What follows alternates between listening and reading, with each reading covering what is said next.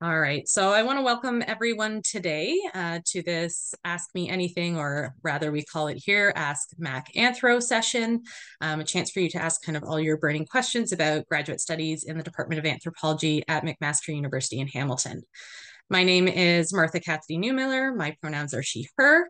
I am the moderator for today's session, so I'll be keeping an eye on that Q&A function you can find at the bottom of your screen. For our attendees, please feel free to make use of that, ask whatever questions you might have, and we will do our best to get to all of them today. I am also a sociocultural PhD student, though, in the Department of Anthropology.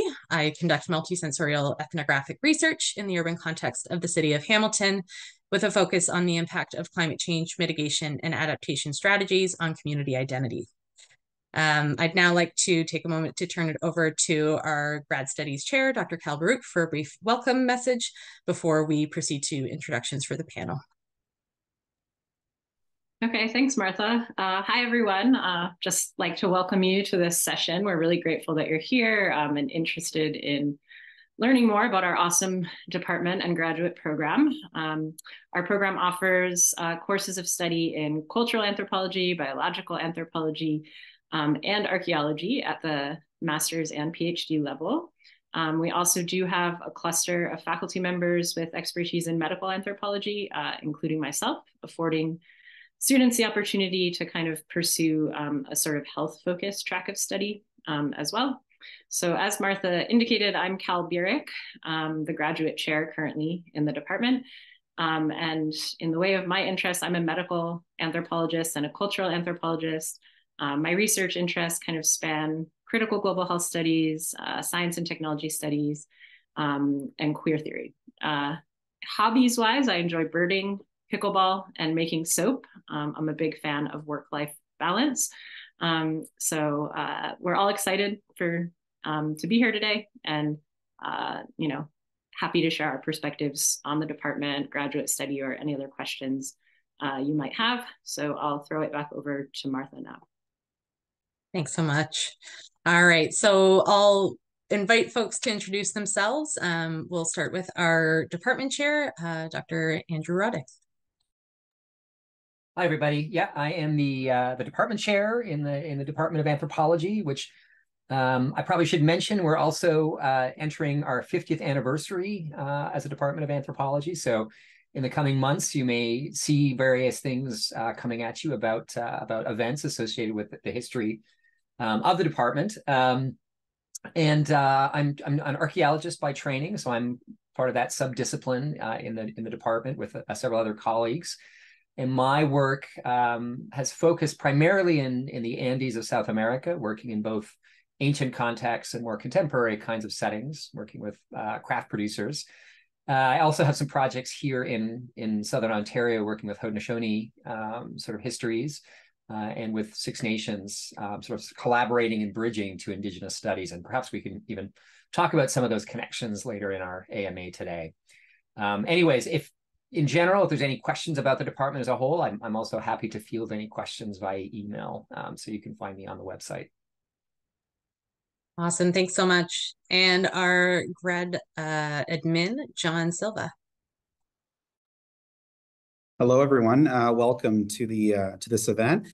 My name is John Silva, and my pronouns are he, him, and I'm the graduate administrative assistant for the Department of Anthropology.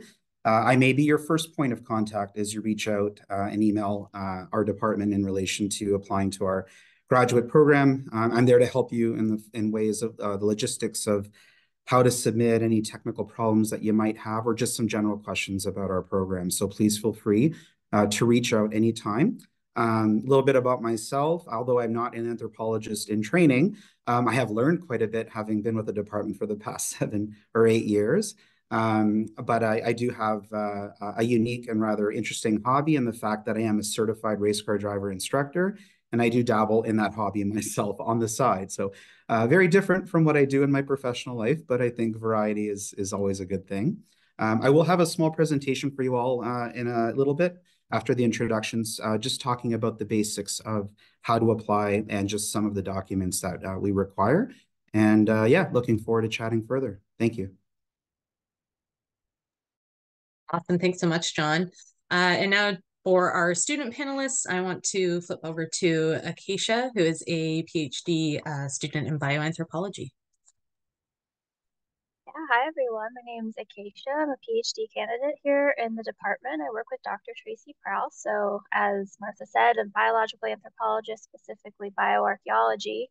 My research focuses on medieval Croatia and looking at different ways we can take a more integrative and syndemically inspired approach to bioarchaeological research and whether or not that allows us to kind of glean more information. I'm also an international student. I'm assuming there might not be that many here, but if anyone has questions in that regard, I can help there as well. Wonderful. Thank you so much. And now over to Amanda, who is also one of our PhD students in bioarchaeology. Yeah, so my name's Amanda, and I'm a second-year PhD student, also bioarchaeology. I study under Dr. Megan Brickley, and my doctoral research is focused on malaria in southeastern Ontario. Thank you. And now over to one of our MA students, Ren, who is in the bioanthropology stream and is also associated with our ancient DNA lab. Hi everyone, my name is Ren. As Martha said, I'm a master's student in biological anthropology and a member of the MAC ADNA Center supervised by Dr. Hendrik Poinar. Specifically for our lab, I work on our plague project where we utilize techniques in next generation sequencing to not only investigate the evolutionary genomics of Yersinia pestis, but also its anthropological implications. Wonderful. And last, but certainly not least, Lauren, who is an MA student in sociocultural anthropology. Hello, everyone. Thanks for coming. I'm Lauren Charman, she, her. I'm in the sociocultural anthropology stream. My supervisor is Dr. Yana Stanova. So my research looks at violence and social marginalization within urban spaces, as well as the role of the performing arts in resisting oppression based on identity. So I'm particularly interested in the intersections between gender, race, and sexuality. And so my MA fieldwork will be a multimodal ethnography on improv comedy next summer in Chicago. That sounds super exciting. All of this research is like music to my ears.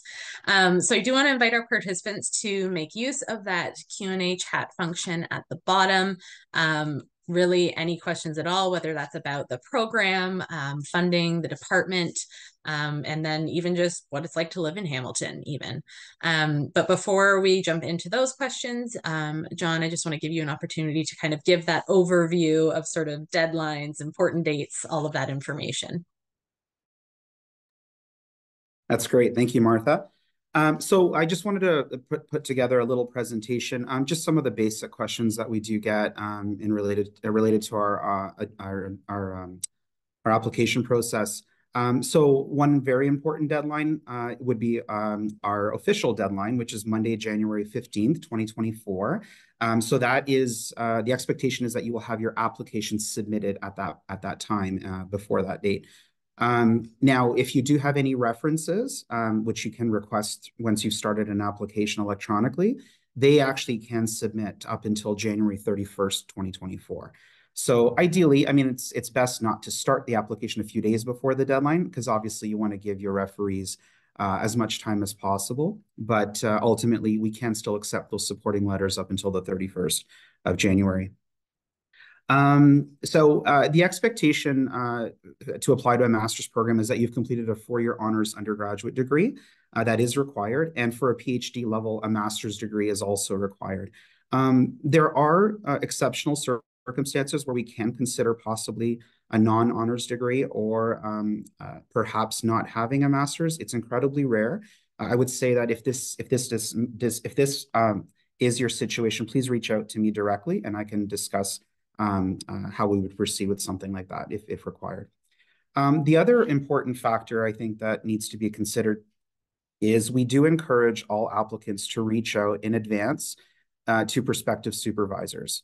You can do that by simply reviewing our faculty page that we have on our website.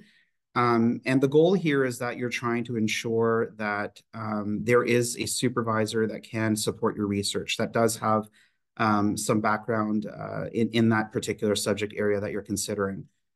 Also, things to consider is that some faculty members may be on sabbatical the particular year that you apply.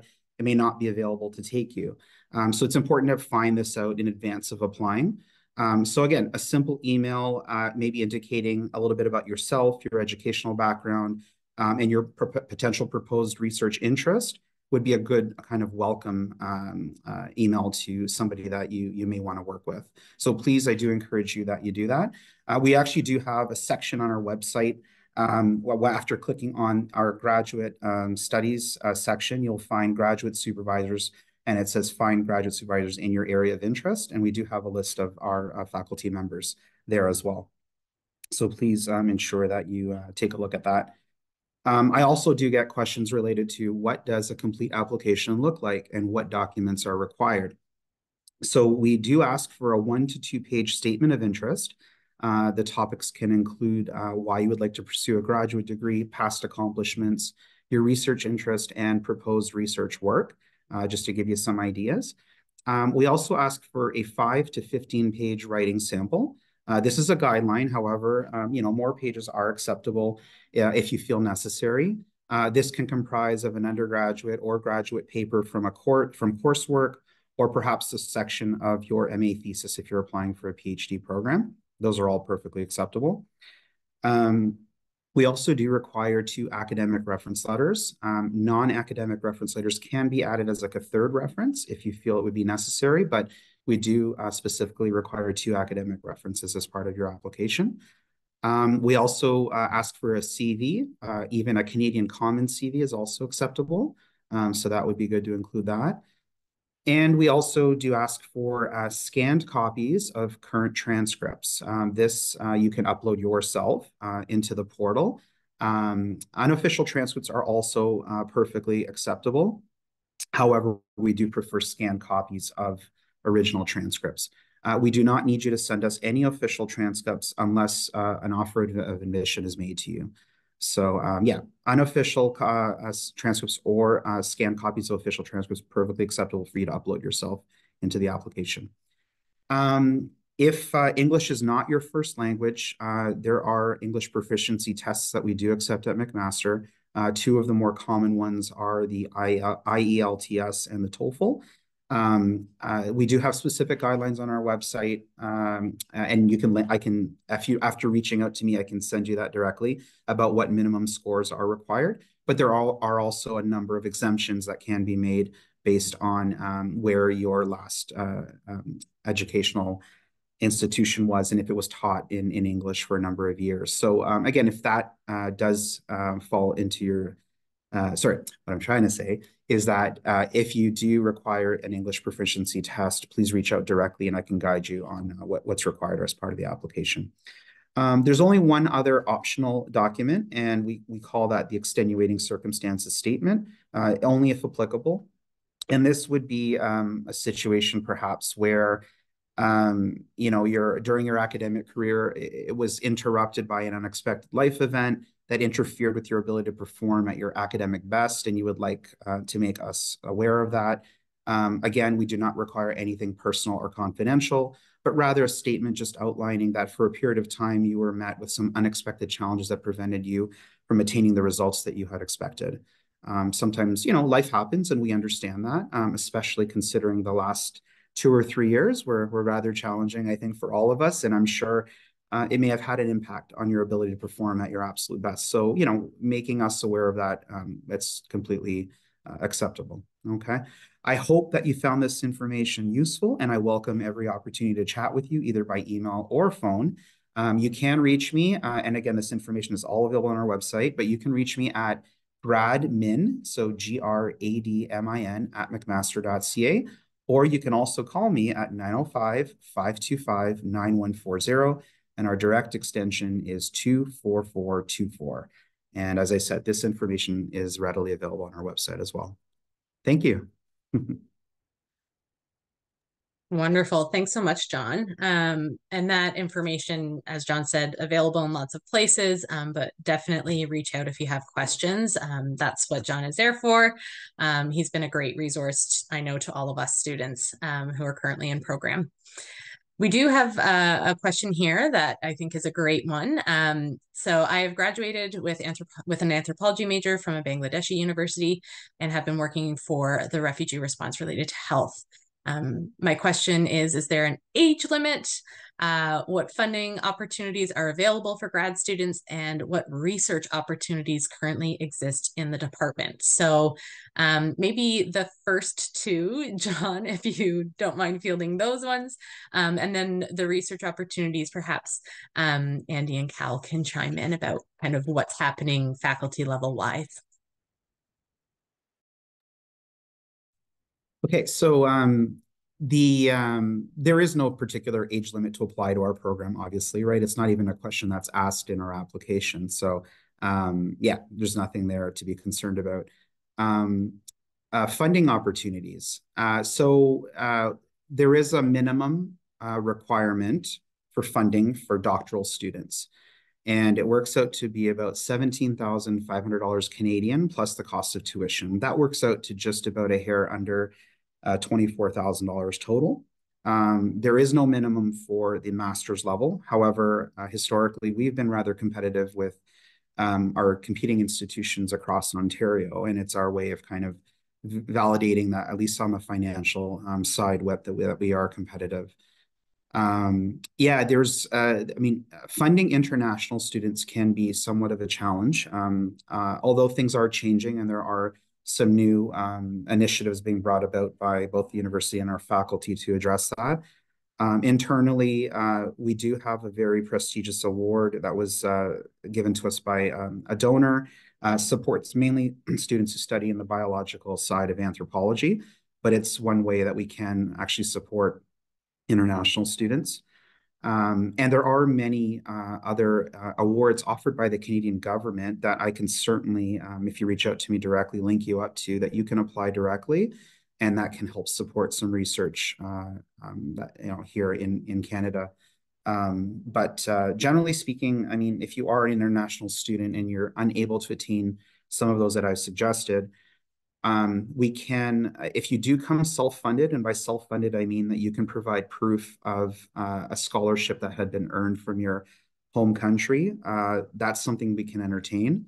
We would just need proof that, the funds would be coming your way once you arrive to Canada and so forth. But that's another option. We've had a couple students more recently, I think, from the US who earned a Fulbright scholarship from the United States, and that supported her funding as an international student here in our department to do her one-year master's. So that's another example of that.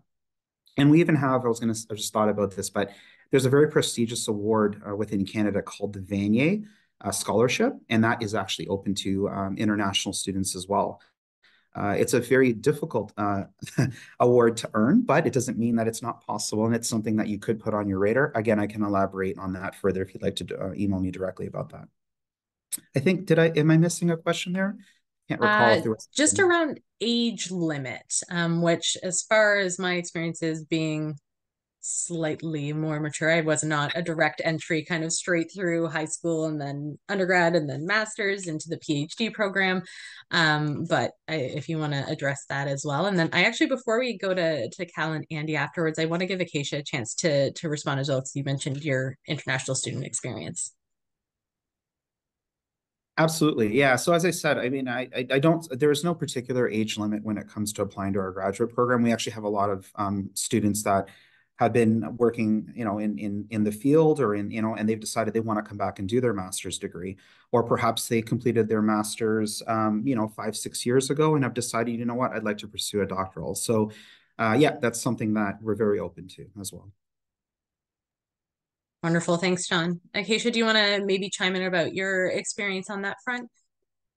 Yeah, so for international students, John covered funding and stuff. Another thing to say that as a student permit, you can work in Canada. There's generally an hour limit to how much a week you can work under your student permit. that's kind of been, I think lately they've made some exceptions because of COVID and other various things that have been going on. So I'm not quite sure what the current status is or if that applies to all new applicants or just a specific pool of applicants, because sometimes they'll make these exceptions where people who got their student permit for these years can get an exception to some of those regulations. But yeah, so I think that's all I had to add.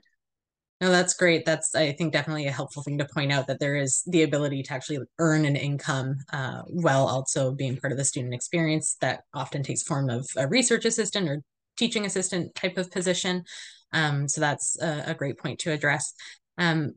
Cal or Andy, if you want to jump in about kind of what sort of research is going on in the department, and so what opportunities might be available for someone wanting to come in and do their grad studies here. Well, maybe I'll start, Cal, and then you can add on. So I mean, I think the website, even though our website, I should mention, is sort of undergoing some changes from the larger university, that's always a good place to start. You get a sense of what kind of research is happening in the department, both by faculty members and graduate students. Now, in terms of entering in with the kind of research questions that interest you, there's no rule or regulation that your work has to be exactly what faculty members are doing. But certainly the website gives you a sense of some of the research trajectories. We have actually some research clusters that define some of the kinds of research that drives our interests. So that would really be my first step, is to make sure that when you look at that website and, given your own background in anthropology, that this resonates in one way or another. In some ways, the worst thing you can do is go to a department that doesn't resonate, right? There should be something that excites you, whether that's particular faculty members or particular clusters of research happening in laboratories. So it is in some senses a two-way street. You want to find a place that's excited by you and that you're excited by. Successes in grad school really are defined by that. If you end up in a place that you're doing research that doesn't align with your interests, you're probably not going to finish your degree. So in terms of that, I mean, this really does go back to the point that was made earlier about how important it is. I see Patrick's question in the chat as well, and it relates to this. I mean, I think this is really where having conversations with potential advisors is really important, because this is really the opportunity for you to start a conversation about what corners of the discipline are of interest to you. You can expect perhaps response. At least one that I tend to give to potential students is a pretty obvious one, which is what kind of anthropological questions drive your research interests, right? So if you're working in a very different context than I do, so you don't work in the South American context or in and around the Great Lakes, that's totally fine, as long as it's something that aligns with stuff that I'm interested in or methodologies that I can help with. Trouble in these application processes is often where it's completely out of left field and there's not a lot of alignments, because just like it's a lot of work for students coming into a grad program, it can also be a lot of work for potential advisees if it's well outside of their area. So that's the importance of that communication, that give and take. And so I guess the second part of this question, and again, maybe Cal can speak to the more specifics of some of this for the cultural side, but the second part of this is, once you are in, I should stress that one of the things that we require in our program is for you to apply to funding. So all the graduate students in a Zoom chat have either won or in the process of applying to SSHRC, which is one of the major federal Canadian social sciences funding bodies. Not everybody gets it, but it is an important step for a variety of reasons, both practically in terms of your finances, but also in terms of training as an academic, knowing how to develop these kinds of grant proposals. And so the research opportunities are wedded to that. There is a sense that you are going to engage with that process. And there is also research opportunities in terms of some research funding for lab and field work. Now, again, it's competitive. We have to apply for it every year, but the hope is that students apply to larger pools at both the university level as well as the government level to find that support.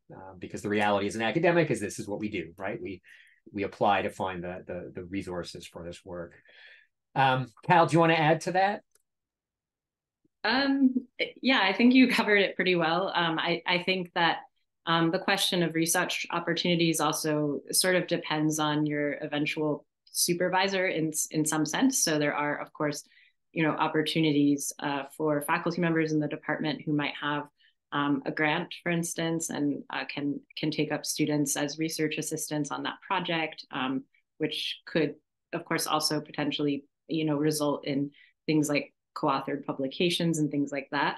I think, yeah, from the cultural anthropology side, I guess to emphasize what Andy was saying, I don't think your research questions or topic need to perfectly align with like exactly what this is definitely from the cultural perspective, what your potential supervisor is doing.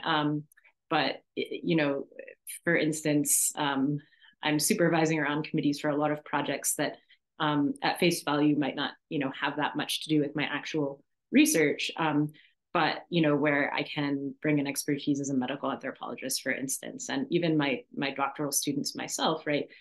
Their projects. I work on global health projects in Malawi primarily, in questions of data and the politics of data. But two of the projects I'm advising are on midwifery and queer families in Canada, right? Which align with my expertise and theoretical interests, but aren't necessarily aligned with what exactly I'm doing at this moment in terms of my own projects. And yeah, I don't know if this will come up later, but in terms of sort of individual research on the part of grad students, we do have 2 competitions per year within the department where you can sort of, maybe earn some internal funding, whether to present work at conferences or also to carry out research related to your project in the case of doctoral students. So, and there are also, of course, aside from the grants that Andy mentioned, right, there are a few resources across campus, depending on your interests and things like that, for also winning research money and awards. So. Thank you. That was a wonderful response. I think we covered a lot of bases. We do have a couple of more questions coming in, but I also wanted to give an opportunity to hear from our student panelists as well about kind of the type of research they're doing. We kind of got a little brief insight with that intro and all of that, but maybe if you're doing lab work or you're traveling to do your work, I think kind of giving some perspective on the ways and places that our students are doing that work would be lovely. So I might call on some folks if you're okay with that. So we'll kick it off with Amanda, if you don't mind. Hi, sure.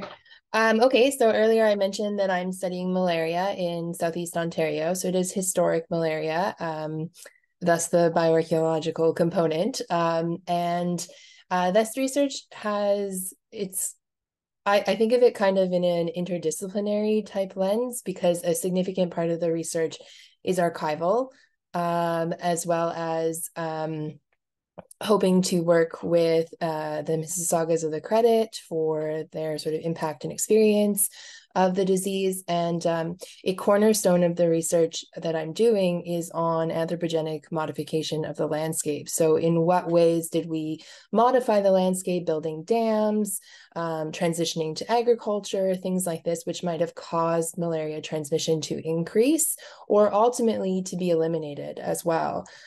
So as you can imagine, that involves significant geography, geology, so various disciplines, things like that. And then I also do a lot of work in the department for RA, like a research assistantship. And a lot of that work has focused on looking at teeth from children from the 18th and 19th century Montreal, 2 sites, and 3 sites from 17th to 19th century in the Netherlands. So looking to see if we can locate vitamin D deficiency in the teeth. So in that capacity, I have done quite a bit of lab work with micro CT reconstructions of the teeth using Dragonfly software to sort of slide through the slices of the teeth to identify systemic issues and things like that. So And I've had the opportunity to present at numerous conferences now, some for that RA work. And I was also an invited speaker in June to Leiden to talk about my preliminary malaria research, which was really cool. That's fantastic. That sounds really, really exciting. And so awesome when you get to be an invited speaker somewhere. I had the joy of being an invited session at AAA in Casca a couple weeks ago. So that was really cool getting to talk about multisensorial ethnography. Want to pop over to one of our MA students. And Lauren, do you want to share a little bit more about your plans? You mentioned improv in Chicago, so I'm excited about that. Yeah, absolutely. Thanks so much, Martha. So as I said, I'll be doing my field work next year in Chicago. And I think one of the things to know about like the grad program here at McMaster and sort of the deciding factor for me in terms of coming here, I did my undergraduate degree here. I really enjoyed the department. Faculty, the grad students that I knew when I was an undergrad were really wonderful. So that was one deciding factor. But another one was that at the master's level, it's unique in that it's a 2-year program. A lot of the programs I was looking at were only 1 year, and field work was either very rare or an impossibility. But it's really nice. I thought it was really nice that McMaster offered, like Mac Anthro offered a 2-year thesis base. So I actually could get that experience with fieldwork before I continued on to my PhD. So I'll be doing that field work next year. Awesome, thank you. Ren, do you want to share a little bit about your research and kind of what you've been getting up to? Sure. So as mentioned before, I am part of the Ancient DNA Center where I study plague, or specifically the bacterium Yersinia pestis. The Ancient DNA Center is based in the Department of Anthropology, but we have many students who come from biology and biochemistry, so we have that interdisciplinarity working in our favor. We have a lot of global collaborators who send us samples for us to test for ancient pathogens. So specifically, I'm working with human teeth from first plague pandemic Turkey. And I've just recently received sequencing data for that. So I'm working to analyze, and fingers crossed we find something, but it just goes to show how interdisciplinary this department can be. That's wonderful. Thank you. Acacia, do you want to share a little bit more about the work you've been doing? Yeah, so like I said before, the context of my research is in medieval Croatia. So I did do field work a couple of years ago. So part of that cobbled together funding from the department, the university, and some other places to go do field work in Zagreb for a couple of months to get my data. And my research looks, it's focused towards how can we take this more integrative approach. And I'm looking at diet, disease, and mortality risk. So for my research, that means I do stable isotope analysis. So there was a very heavy, very long lab component there. In addition to that, I've also had the opportunity to do some fun lab work for coursework during my time here. So I also got to do some work on teeth with my previous advisor for my master's here at McMaster, looking at vitamin D deficiency like Amanda was talking about. And yeah, and I get to collaborate. So it's an international project. So for my research, I collaborate with colleagues in Croatia. I collaborate with the director of the project that I work on. He's an archaeologist based out of France. So have gotten to make some really great connections there. And also to build off what Amanda said in terms of RA ships, I think it's fun. RA ships kind of give you an opportunity to work on projects that are different from your own while you're doing your PhD. So for myself, I have an RA ship that's actually outside of the department with the philosophy department, and work on a project that centers around social innovation, knowledge mobilization, and skills development. And so these are things that, really important for grad school, but obviously very different from looking at skeletons in my little hidey hole basement lab. So yeah, I've gotten an opportunity to do a lot of different things and meet a lot of different people here, which is awesome. I think you hit on a really great point that there are opportunities certainly within the department, but outside of it as well. I've had some of those too. I was an educational development fellow for a year with the McPherson Institute. So that was a focus on the scholarship of teaching and learning in higher education. Got to do like course refinements, work with professors from like engineering and science. And so kind of all over the place, which was a really great opportunity and chance for exposure to other parts of the university. And I've also done RA-ships with the Department of Political Science and Anesthesiology. So again, sounds super unrelated to anthropology, but helped me not only use the skills that I was developing in-house, but learn some new ones that I could bring back into my own work. I want to get to some of the next questions though. So Patrick, I think we touched on yours a little bit, but I do want to just draw it forward here in case there's any other comments.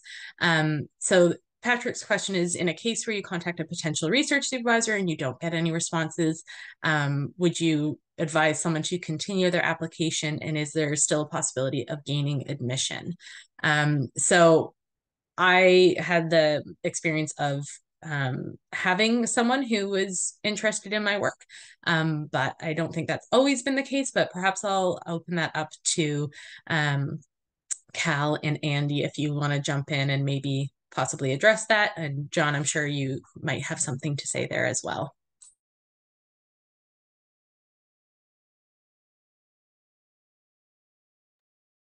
I guess what I would suggest in this kind of scenario, I mean, the first thing is that, this time of year is very busy. And so it is always possible that that your contact to that individual came in through a barrage of emails and got buried. And I say that knowing that I have a couple of such emails to respond to this week. So if I don't think, Patrick, you were one of the students that got buried, but it does happen, and you should feel free to follow up.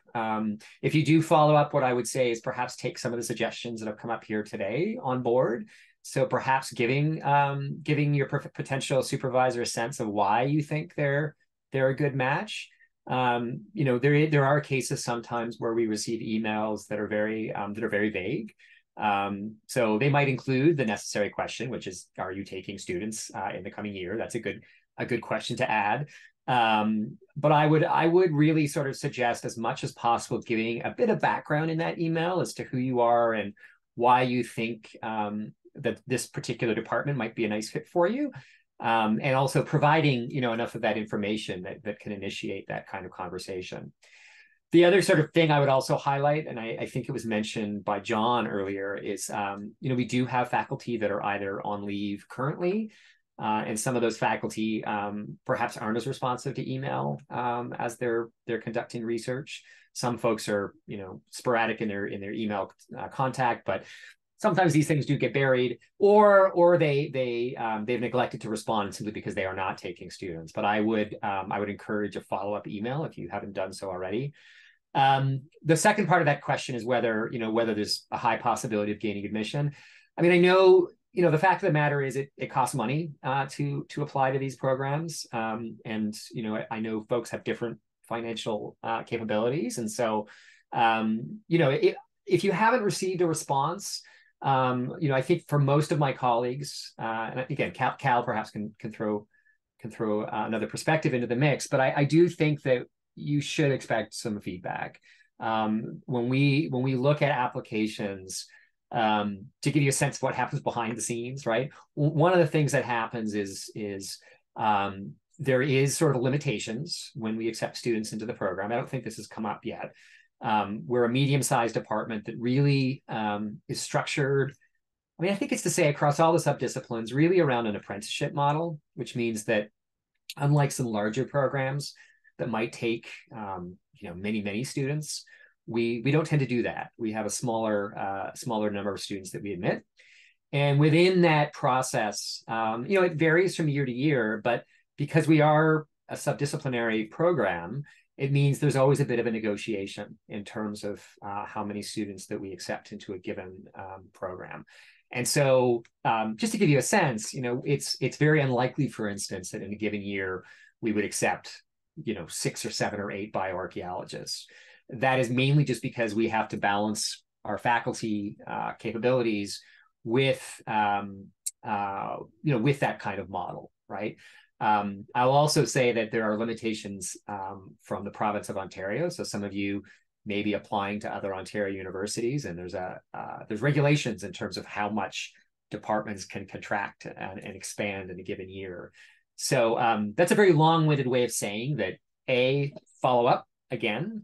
But if you don't hear responses, I would say that you'd want to hear a response, to be honest.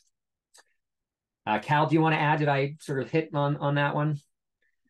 Yeah, I think you covered it. I mean, I think, just to echo, I think that, like Andy, I think I have some of these in my inbox as well. And just, I receive like a massive volume of these kind of outreach requests. So I would say that the best way to approach it, some of the ones I receive that I'm most likely to respond to are where people attach like a research proposal or, are able to really convincingly sort of say, why their work relates to mine.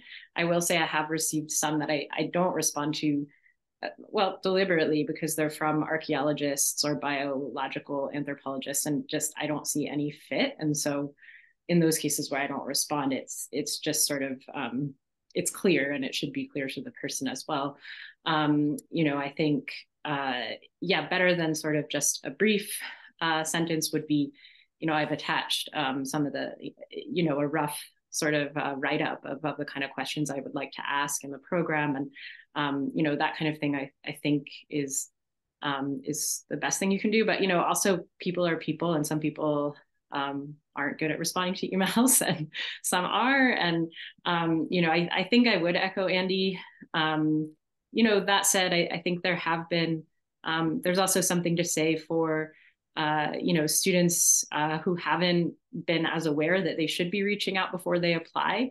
I don't think it's impossible that or that person would be completely disadvantaged if they hadn't reached out, because there is a process that we do for admissions where, we do take a look at all the applications. So, I know these can also be cultural differences. I did my graduate school experience in the US, and it's much less common there to reach out to faculty members before you apply. So, I would say that it's not impossible that someone would be admitted, so long as in the materials it's clear that they have a well-prepared research proposal, good writing sample, and good references, and make a clear case as to why they'd like to work with a specific supervisor. So, but yeah, I think in these cases, it's just we do receive a massive volume of emails. So I think following up and/or just making sure you're clear in the ask and the reaching out, right?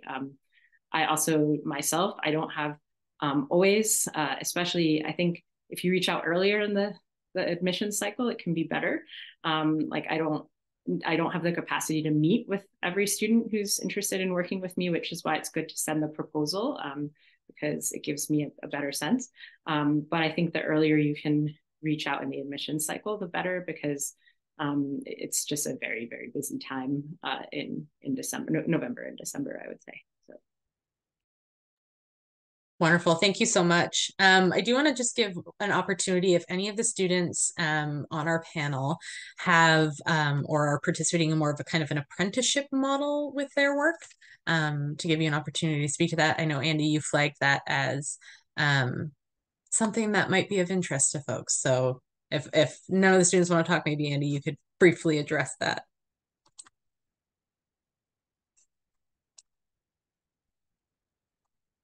Based on the crickets, I think it's up to you, Andy. Okay. Yeah. I mean, I guess the reason I was bringing that up, because I know that, as potential students are looking at programs, one of the things perhaps that they don't ask is what a day-to-day looks like. Right. And so in some programs, I know, for instance, in the UK, in my sort of area of research, there's also often kind of big classes, maybe not as much contact with your advisor, and perhaps a lot more classwork, right? And I think it's probably important to sort of point out that and we have different models, and those are laid out on the website in terms of the major research paper versus the thesis approach. But a lot of our, we don't have the heavy course load that some programs might have. And the expectation is there's a lot more perhaps directed reading courses with your advisor.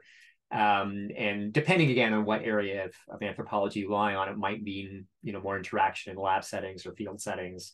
And certainly kind of, encouraging much more scaffolding around methodology, for instance, with that advisor.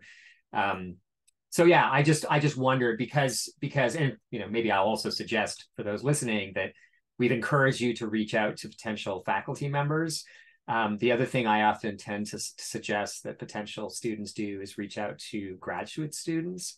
So if you are applying, for instance, to the cultural side, in addition to reaching out to potential faculty members, I think it's actually good to follow up with grad students and say, what do you like about this program? I mean, we're getting some of that.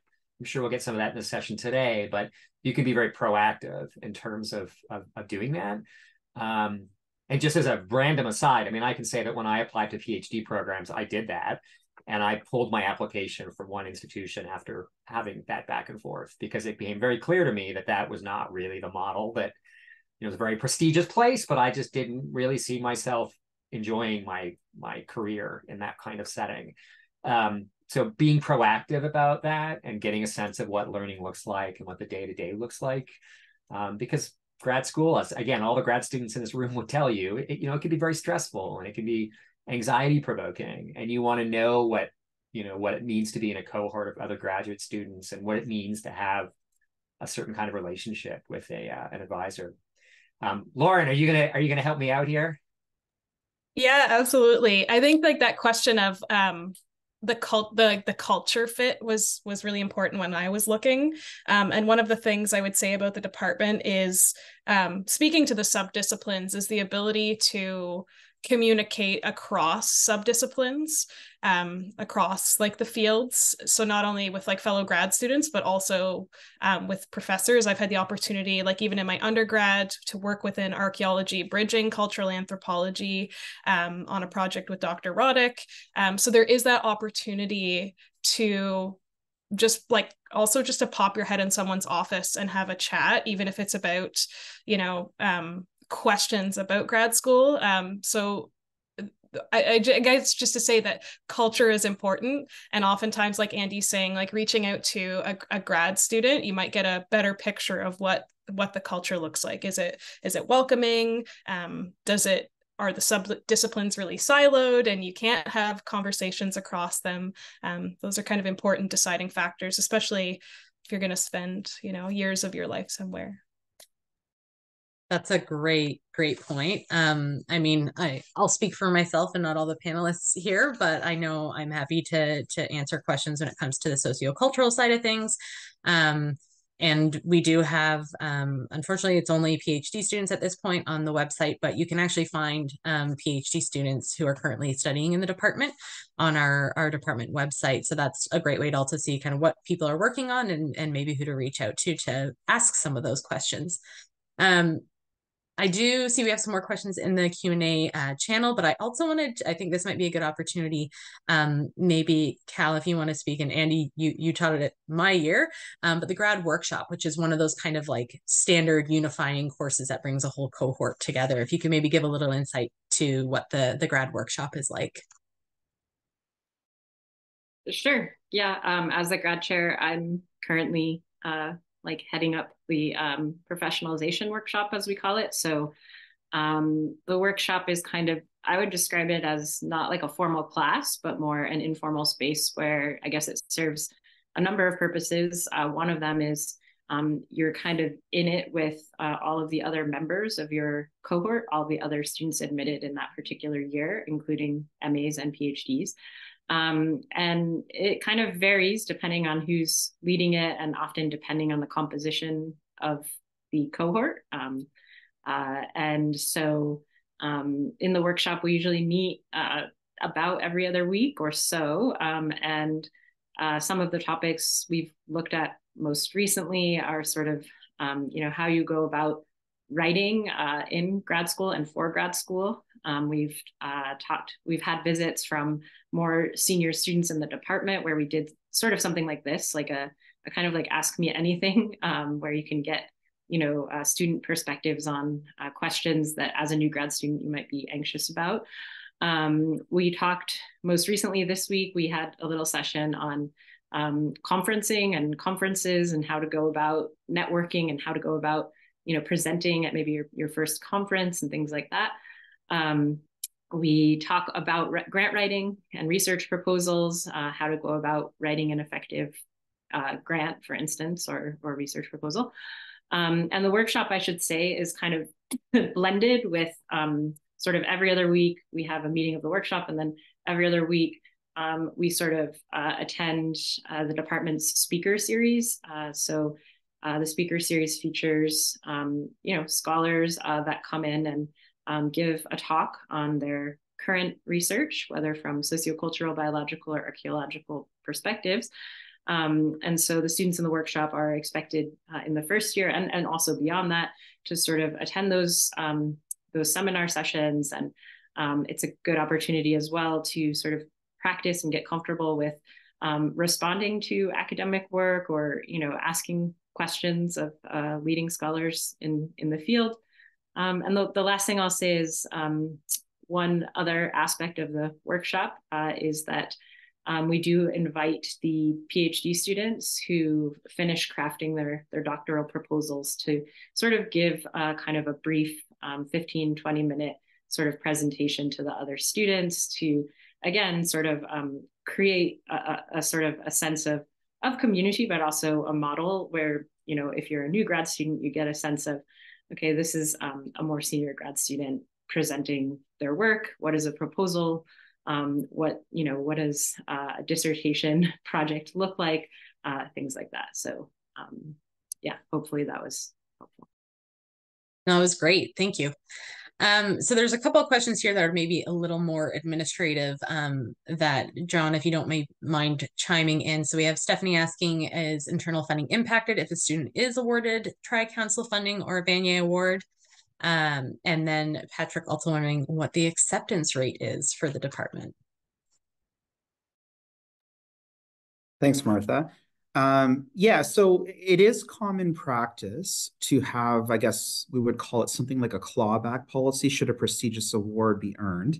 It is common practice among Ontario institutions as well as across Canada. Now, the amount or the decision to clawback is ultimately a departmental and in some cases faculty decision, and it may vary among institutions.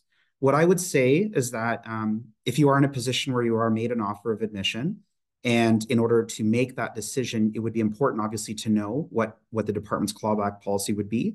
I would say at that point, it would be a good time to reach out so that you can make your decision based on that. I do know that our faculty is currently in the process of I guess, updating our policies when it comes to that. And so I would suspect that by the time we're getting offers out, perhaps in February to late February, that I should have that decision information available. And obviously I can pass that on to students that have had offers made and would like to know that in advance of making a decision. I'm not sure if there's anything, maybe Andy wanted to shed some light on that as well, but if you think that's basically what happens. So, yeah. Yeah, no, I think that's right, John. I mean, I think there is a slight shift happening right now, which is historically it's been at the department level, and that is being shifted to the faculty level. And so I expect in the next, I can't guarantee, but next few weeks, we're going to have much more clarity in terms of what that's going to look like.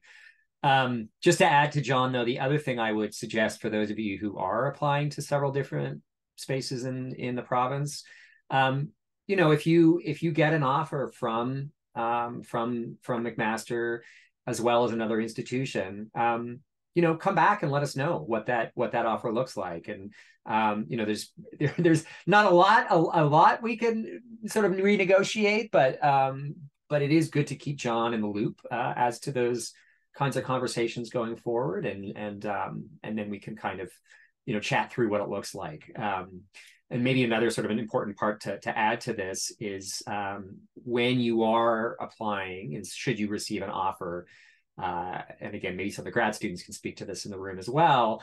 I do think it's important to kind of, broaden the perspective in terms of what these offers entail in the different places, so that, getting a sense of what rental looks like in Hamilton and what cost of living. And so again, earlier we were talking about the culture of the department, getting a sense of what Hamilton looks like too, right? I think that, I think it's safe to say that some students coming to Hamilton are actually pleasantly surprised by what this city has to offer. And so, again, that goes back to reaching out to graduate students and getting a sense.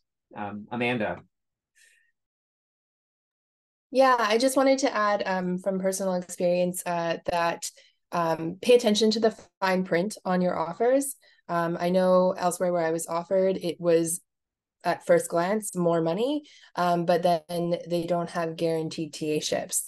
So if that's something, if you don't get a TA ship, then you actually might have less coming in than you anticipated. So just make sure that you understand how all of those nuances actually pan out before making your decision. It's not just the baseline number. That's a great point. John, you want to chime in again? Yeah, I just thought I'd add, as we talk about the culture of the university, and at the end of the day, you may be spending a year to 2 to 4 or more years of your life, at this institution in this city. And so it's important, I think, if you haven't visited Hamilton, I just want to give you a quick idea that, we are geographically, I think, located in a very unique area in the sense that 10 minutes in one direction, you're in one of the largest city centers in Canada that has all of the amenities that you would expect from a city, whether it be culinary or art or, it's you get the big city vibe. But then if you head over 10 minutes in the other direction, we actually have waterfalls nearby and an escarpment and hiking trails. And, it's, again, it appeases, I think, a wide variety of interests, and it's rather unique. The campus itself is located in a very affluent area of Hamilton called Westdale. And so, yeah, it's just, again, if you're going to spend many years of your life, sometimes that's an important consideration. I just thought I'd add that as we were talking about culture and so forth. So thank you.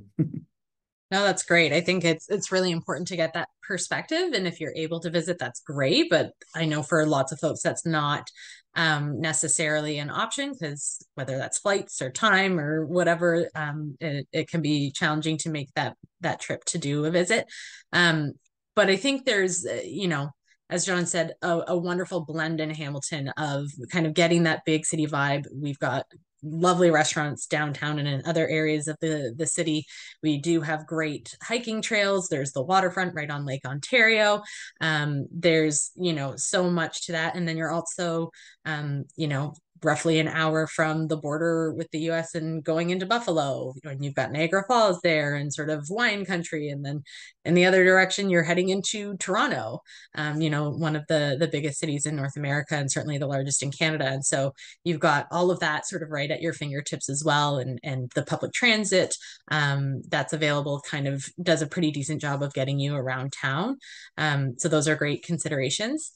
I want to jump quickly to that question of acceptance rate, if we could, and then maybe tie into that Patrick's follow-up around full funding to international students. I think we've addressed that a little bit, but maybe you can clarify for us, John. Yeah, so the acceptance rate, I would say, as I said, we are a smaller department, and therefore our intake is on the smaller side.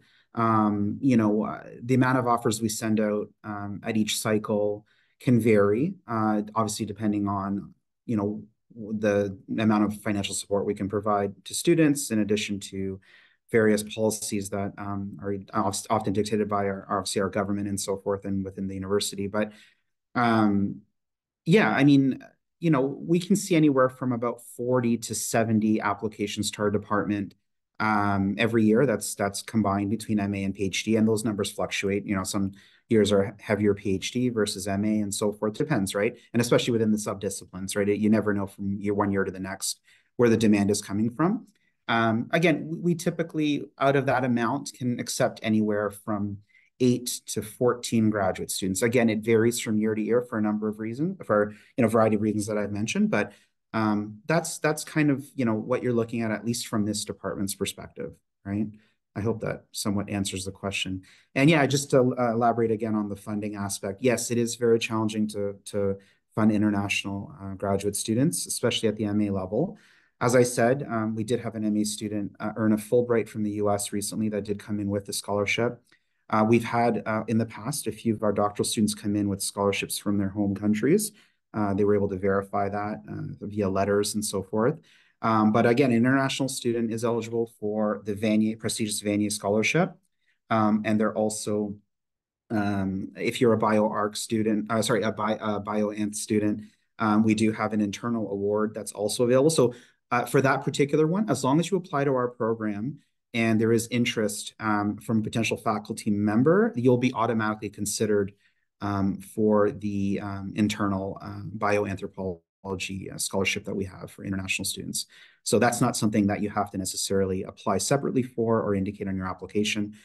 We will often see what we can do for those types of students once we see the applications come in. I think that answers the question, hopefully. So. No, that's great. Thanks, John. There's a question here from Asia wondering about kind of examples of proposals. I know that that's can vary dramatically between even subdisciplines. But if there's something you might be able to speak to in terms of if we have any resources available. I know when I wrote mine, I Googled examples and read through a variety of different templates and kind of talked with some friends who had already gained admission to the program. And so was able to get some insight that way into kind of how they crafted their letters. So maybe that's an opportunity where you say, if you're going to reach out to current grad students, you could always maybe probe them a little bit about what did you include in your proposal. But John, I don't know if you want to suggest any resources. Yeah, that's a good question. I'm not sure that I have necessarily in my possession right now a resource that I can send out and say, here, this is how you should write, a grad application proposal. And I would obviously hesitate to send out any samples from past proposals for obvious reasons, but yeah, I mean, I'd say, if you are at a current institution that, that perhaps you could go to their department grad program and see if maybe there's someone there that can give you some advice, perhaps, a faculty member that's currently in your undergraduate course or that's been running a master's course that you could ask about, or perhaps a grad chair within your own institution. I mean, I hate to say it, but I mean, maybe Googling something like this might not be a bad idea either. I'm sure they're floating around somewhere that, will hit some forums or questions that have been asked in the past about writing proposals. But I mean, obviously your best source, I think, if you are currently at an academic institution, is look within that department and see if someone can give you some guidance on that. So I can add a couple of things. I mean, I think that, there's a couple broad stroke things we can do. I mean, we're not going to, we can't give you samples, as John said, and we can't really give you a template, because really the point of this is to show kind of where, where you've come from and where you'd like to go. But just like the conversation with potential supervisors, there's a couple of things you need to have in there, right? Which essentially is an introduction to who you are, what your background in anthropology is, like how you've developed a certain set of skills or interests. So a little bit of that kind of broader context.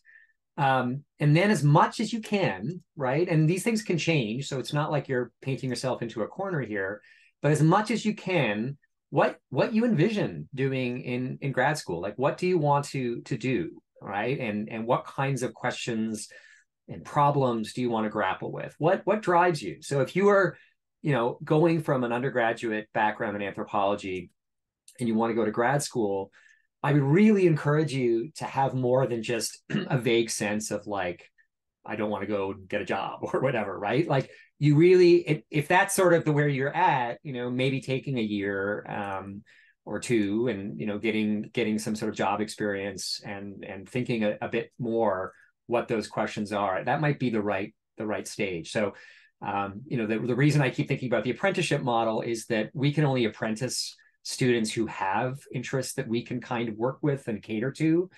I wouldn't say we're a department that kind of has things we just slot you into, right? Like there's not a conveyor belt of anthropology graduate work to put you into. And so if you're not sure what those driving questions are, it may well be it's worth giving giving yourself a little bit of time to reflect and work that through. But if you do have those questions, that's a great time to lay them out, right? Like, why do you have those questions? Where do those interests come from? Are there particular skill sets, whether it's field work or laboratory work or, ethnographic engagement, that you really are excited about, working with? And then, so that's, I've got one section on introducing yourself, another on the kinds of specifics of your anthropological interests. And then the third is really, why us, right? So, I mean, if you've introduced it all like that, and so, I mean, I can use Amanda as an example, right? So Amanda had this background at University of Victoria and had done some bioarchaeology and had worked outside of anthropology for a while and was coming back, and could sort of articulate that. And by the last section where it's why McMaster, you can say, look, I've told you all this stuff about what I'm interested in, and here's why, this particular set of questions drive me. And what do you know? Dr. Brickley and her laboratory is the perfect place for me to pursue that. And the reason why I would structure it that way is you are making your life easier in terms of, why McMaster. And then when the various subdisciplines sit to talk about these applications, and this goes back to Patrick's earlier question. I mean, it may well be that the potential advisor didn't have a chance to reach out and chat with Patrick, but then suddenly it's like, well, wait a second, this is fantastic. I need to reach out to Patrick and talk about how these alignments work. So it's almost like you're trying to imagine what this potential relationship, because it is in terms of working with an advisor, it's a professional relationship, what that might look like. And so this proposal is literally laying the runway for what that will look like. Thank you so much. Lauren, I see you've got your hand up to chime in. Yeah, I was just going to say, I think there's so many things that are kind of hidden in the grad application process. And I was a first generation student, so first to graduate from university, certainly the first to go to grad school. And so I really leaned a lot on those faculty members that I had good relationships with, and maybe they said, oh, are you going to grad school? And then I went to them and said, can you support me with my application? Or even talking to a TA if I didn't feel comfortable going to a professor. But the other thing is also taking advantage if you're currently in an institution of career services there, because they can help you sort of frame some of these questions of why do this? And depending on the services that are available, I actually utilize those services to help me with my research proposal to go through it and these sorts of things. So that's something that might also exist at your institution if you're in undergrad or in your master's. That's a great point. I know when I wrote mine, I also went to the people who I actually asked to be my referees. So they not only knew me a little bit better, that's why I was comfortable asking them to write those references for me, but they were, as a result, a little bit more familiar with kind of what my research interests and goals were. So they were able to actually give really kind of formative feedback on that proposal. So obviously some of that privilege is people who are currently in post-secondary. But, if you are reaching out to people that previously were your instructors, or even someone maybe who works in anthropology, whether that's in the academy or in industry, and you can say to them, hey, do you mind kind of taking a look at this? As Lauren said, writing services can be really helpful. Career services can be really helpful. So definitely, look to take advantage of whatever resources you have available. It is, I'm sure, frustrating to know we can't just give you a sample and a template for you to follow. But it really, the whole point of this is it should be as unique to you as your research interests are. You really are, this is your chance to kind of sell yourself to the program, but also kind of as Dr. Roddick mentioned, the whole kind of why Mac, that's also this kind of, how do we go together? Where do you see that relationship with the department taking you? And kind of how can we benefit each other through this process?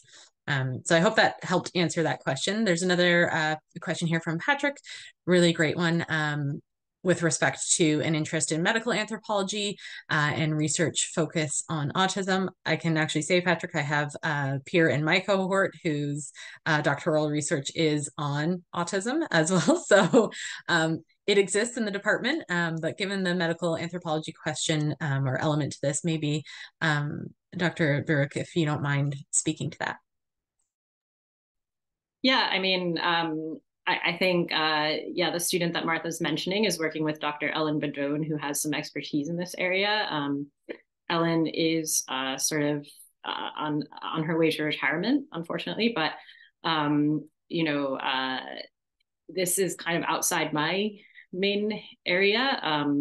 You know, if you have a specific proposal, you know, you can send it my way. I will say I have quite a lot of students right now, and I have some students also interested that I've spoken with. So I'm not sure about the volume of students I'll accept. But yeah, if you want to reach out and you know send me a thorough proposal or ideas, you know, I'm happy to look at it. And I would say the people in the department who would have potential would be Ellen Badone, myself, and that might be it. You know, in my opinion, yeah. Yeah, to be clear, Ellen Badone actually has retired, so she won't be accepting any new students. All right. So there's a couple other questions here that we've kind of had submitted in advance. So I want to kind of open things up here, and this speaks a bit more to maybe kind of the MAC experience, for lack of a better phrase. So want to open the floor up generally speaking, but maybe we'll start with some student perspectives and then flip over to faculty perspectives on this. But just wanted to open up the floor to our student panel is kind of what's your experience of being at MAC, being in Hamilton? How do you find the kind of social life of the department, that collegial element? I know we always have lots going on. I'm on, I think, almost all the committees this year. But so I see a lot of that, right? Where we're posting things about having a bonfire and everyone gets together and it's a chance to hang out. Or we all get together and we go bowling. So there's lots of different kind of social things like that happening, but I really want to open it up to our student panelists to share a bit about what their experiences being an active student in the program. So if you want to raise a hand, if you want to chime in, otherwise I'll put someone on the spot.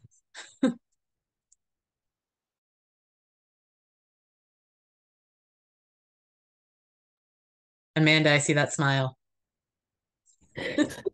Okay, so I would say that I came from a similarly small department at the University of Victoria. And I really like the McMaster department for that reason, because I feel like it fosters that collegialism, I guess maybe is the right word. So it's just a really warm and welcoming environment, and it was right off the bat. And I think my cohort, we were 8 people, and we have a group chat and we're good friends. And but at the same time, like the students who had already been in the program were also very welcoming. And so some of those larger social events, they really bridge that gap to ensure that you develop relationships with people further along in the program, and then you turn around and do the same for those who are incoming as well. So my little 8-person cohort feels like it's grown exponentially now that I'm in my second year in both directions, which I really appreciate. And the social events that I've been able to attend, like the bonfire, for example, 2 years running now, it's been really great to sit and chat with everybody in a different environment, things like that. So yeah, and there's like the lounge where you can always sort of find somebody, or chocolate once a week, which is very welcome. So yeah, it's just, I really appreciate that in the department. It's been really great for me. Ren, how about you? Sorry to put you on the spot. I want to hear though about what your experience has been like, especially with the lab work. Coming from U of T, I did my undergrad from U of T, and I came straight to MAC after. I made the transition during COVID, which was in itself a big challenge. But I think MAC in general has been very welcoming. Coming from U of T was a relatively bigger school. It was harder to make friends, especially during the time of COVID.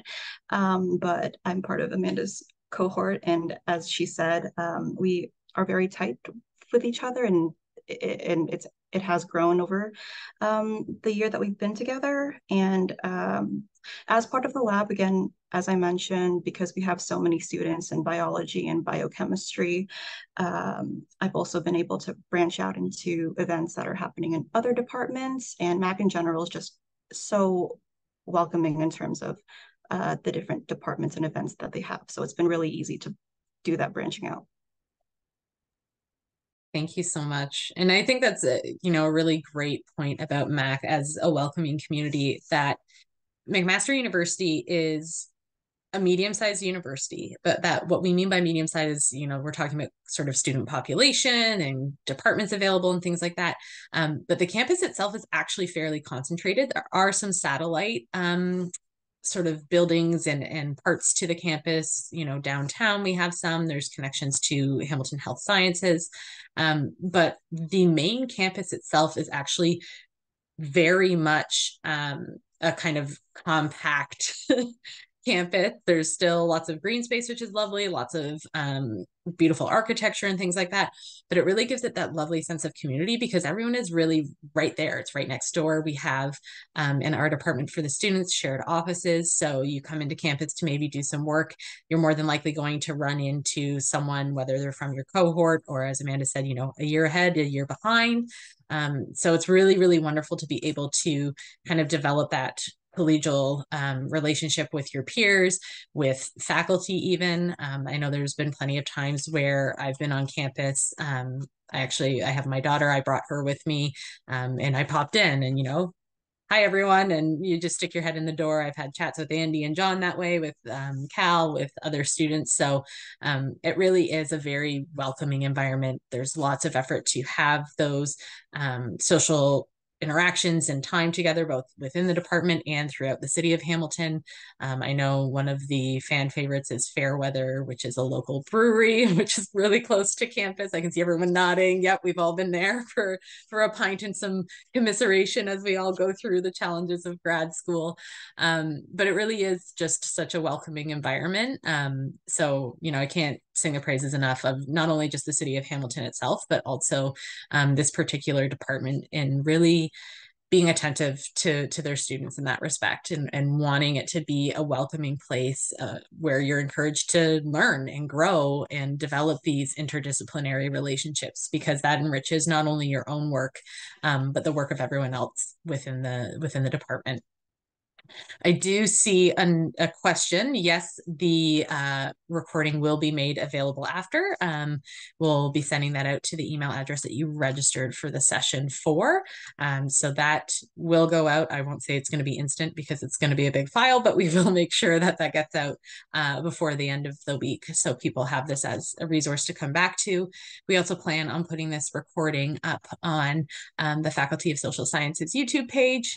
So we'll link to that as well. So another great way to kind of follow up, go back, hear what we have to say again, and sort of share this with anybody else who might be interested in grad studies at McMaster in anthropology. We have about 10 minutes left though. And so I just want to kind of give one last opportunity, if anyone has questions, to quickly pop them in that Q&A. Otherwise, maybe just to quickly run through the panel if there's any sort of last comments that people want to make. I'll jump maybe to our students first and then our faculty, and we'll end off with John. So Acacia, maybe if there's any final comments you want to say about your experience, or maybe a favorite course, whatever you want to kind of add to just give a quick wrap up. To be honest, I think everybody has put it so well talking about the department and living in Hamilton. So I don't have much to add to that. Thank you. Lauren, do you want to hop in? Yeah, just in terms of like the MAC experience, I think John and I were talking about there's sort of like a MAC bubble, as he mentioned, is sort of like Westdale, Dundas, sort of like the campus is located in an affluent area. And I grew up in Hamilton, and often there's these things about Hamilton where people are like, oh, I can't go downtown, it's kind of sketchy. I will tell you it's not.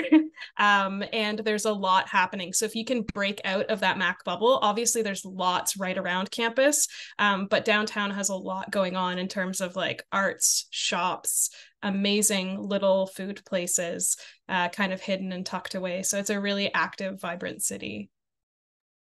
Awesome. We'll pop back to Acacia and then we'll jump to Amanda.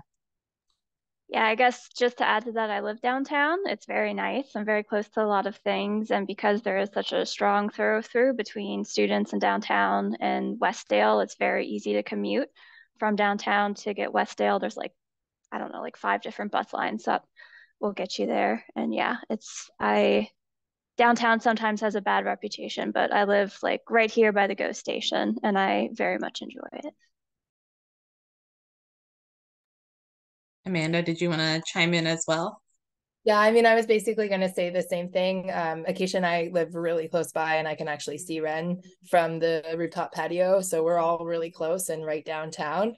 I mean, I came from Surrey, which has an even like a real reputation in Canada, and like comparatively and everything. I just wanted to say, like downtown Hamilton, where we live, it's wonderful. Don't let people say the negative things about Hamilton that you might hear. Don't be swayed by that. It's a wonderful city and there's so much going on all the time, which I really appreciate. Often on weekends, I will just Google what's happening in Hamilton, and there's so much all the time to take part in and really get out there and explore. And of course, there is also the more natural environment as well, which John has already mentioned. So yes, campus is a little bubble, but like there's so much to explore. And for myself and my husband, we just really enjoyed moving to a different province and being able to really explore the whole area. Although I still feel like we've only seen a small corner of Ontario. Work in progress. That's fantastic. And I really appreciate you mentioning that. Once we had my daughter, we moved to have a little bit more room for her, but I was right downtown as well. I was right off of James Street North. And that's sort of like the main thoroughfare kind of downtown. And every month, is it the last Friday, I think, there's art crawl. And then there's every few months there's like super crawl, and literally they like close the whole street down. There's art vendors all over the place, and it basically becomes sort of almost like this giant block party, which is really, really cool and such like an amazing experience to be a part of. So there's always stuff going on, as folks have said. I want to give Ren a chance to chime in if you'd like about your experience, and then we'll hop over to Dr. Burke and Dr. Roddick. I think everyone's already done a great job highlighting the positive experiences of Hamilton, but I do want to add one more piece of advice for applications. I really want to highlight the importance of speaking with previous and current students. I know for me, it really helped with my application, my proposal writing, speaking with previous and current students in our current lab, just to see what our supervisor is looking for, what the department is looking for, and how my interests best fit into the current dynamics of the lab in the department. So that's one thing to keep in mind when making your application.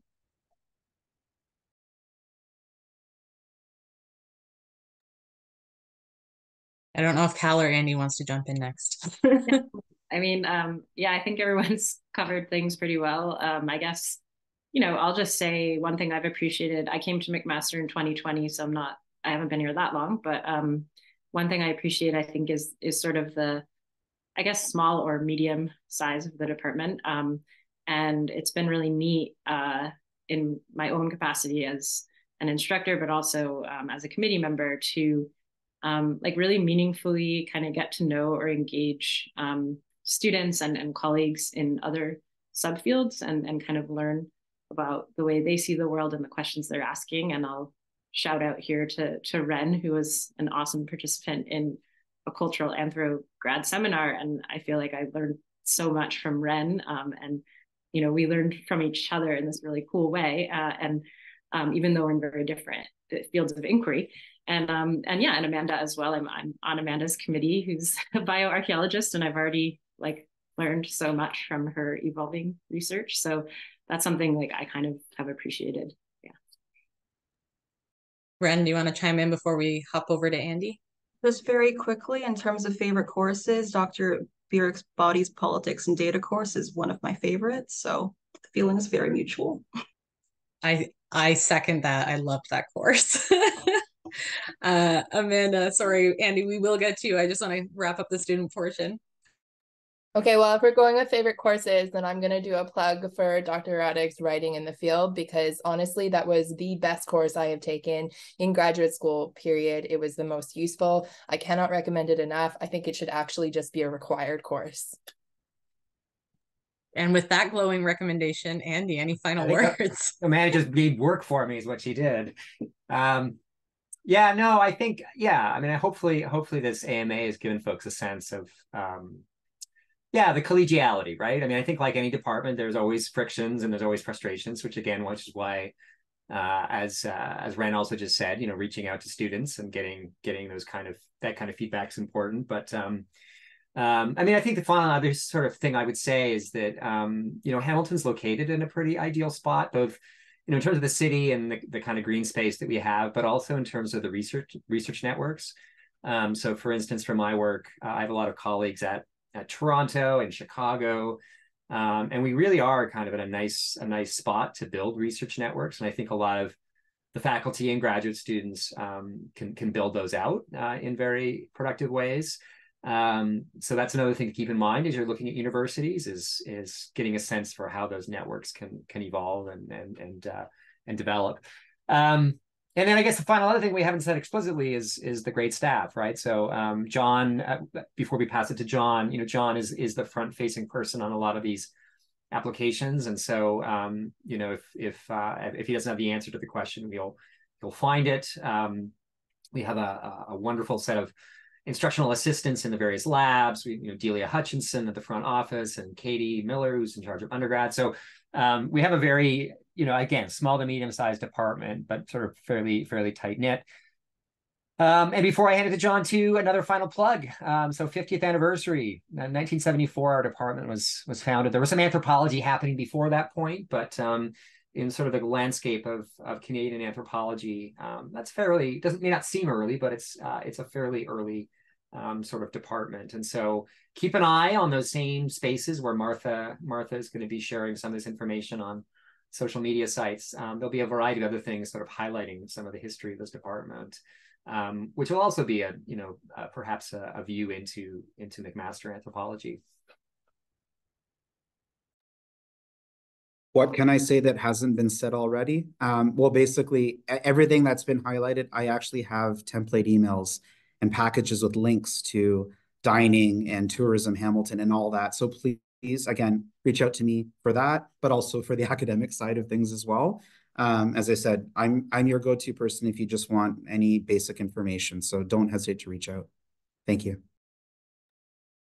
Wonderful. Well, it looks like our Q&A list is empty. It's 1:29. So with this last 60 seconds, I just want to say a huge thank you to all of our panelists for participating and being here, for sharing your experiences and your insight, and to all of our attendees for asking such wonderful questions, for really engaging meaningfully here. Definitely reach out to folks. We students are available to give you that perspective. Our faculty and John are around to give you that other side, that potential supervisor conversation, or how do I put this application together. As John said, those great links to kind of give you a bit more insight into what Hamilton is like as a city to live in. So thank you so much for being here. And hopefully we'll be seeing some applications from you folks soon. Have a great day, everyone.